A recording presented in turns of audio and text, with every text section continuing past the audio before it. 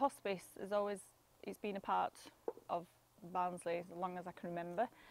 I'd been involved previously with fundraising for it, doing the midnight walk and things like that. But then in October 2015, my mum died. But previously to that, she'd actually had 2 spells of respite in the hospice. Once was just a GP recommendation and we managed to get a bed for her, so it gave me and my dad and my brother some breathing space. And then following a fall in August 2015, she came here for care after she'd been released from Barnsley Hospital. So it brought home to me the importance of the hospice. So the first time that I ever came in was when my mum was first in for respite, and I was scared. I have to say, coming to a hospice, you just think you're going to see doom and gloom, a lot of very ill people, and within 5 minutes of me walking through the inpatient unit doors, I was just totally amazed. It was like some sort of transformation. It was though, I'm going to say, such a big weight had been lifted off my shoulders.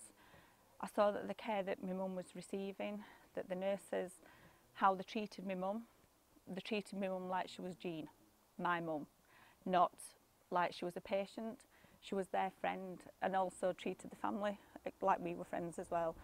So as soon as I walked in, this big weight had been lifted from my shoulders, and I just can't thank this place enough for the care and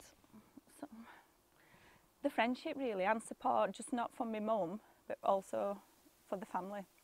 I think the hospice is going to touch more and more people's lives. It touched ours, and a lot of our friends and family have all had dealings with the hospice, and everything that you hear is just always positive. But the fact that they don't get that much funding from the government, we need to do something to keep this place operational. Without it, my life wouldn't have been as easy when my mum was poorly, because we knew that she was getting the care and attention that she needed and that we wanted her to have. But the fact that they don't get the funding, we need to do something about it. The people of Barnsley need to keep this place operational. So we need to raise as much money as we possibly can through, and especially like things like the midnight walk, the one night in a onesie, it's easy for people to do. It's not as though you're having to run a marathon or anything like that. Most people can go out and walk, and they can get sponsorship for going out and walking. So, and plus it's fun.